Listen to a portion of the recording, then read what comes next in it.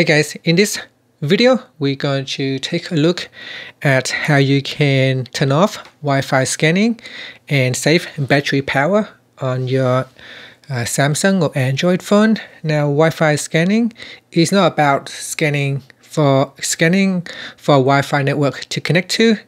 It is actually a part of location services on your phone, and that means it will try to scan for networks to get a better idea of where you are at any given time. So your phone will constantly try to scan for surrounding network just to give you a more accurate location detections, but this will cause your device to use up more battery. So if it is not important, you can switch it off. So first tap on the home button to go back to the home screen. From the home screen, swipe down at the top and tap on the settings icon. In settings, go down and tap on location. Then tap on location services. In here, go to improve accuracy section and turn off Wi-Fi scanning. And that's it.